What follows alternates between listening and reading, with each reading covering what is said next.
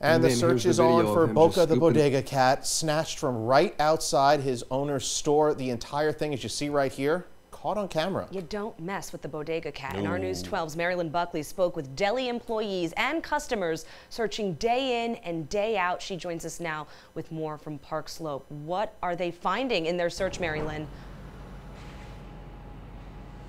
Amanda, the search is on tonight. Everyone is looking for 6-month-old little Boca. People are saying he's like the family pet of Park Slope, and they are really wondering what exactly happened. But it was all caught on camera. He was snatched right outside of the store. We want to show you this TikTok that's gone viral.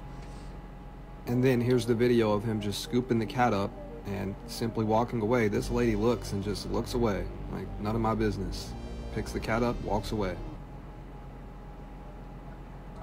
And since 6-month-old Boca was snatched, the whole neighborhood has been searching for him. They're saying he's so lugged. Some think that this was targeted. And the photo of the suspect has been posted right here at the cash register at Green Olive's Deli.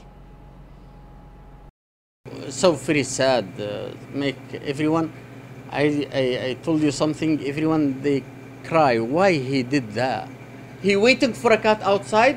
When he see the cat go out, he pick up the cat and they leave. Why? Honestly, very sad, because who knows what the cat's going through right now. We're hoping because of the video that maybe they will find him because it's got so many views.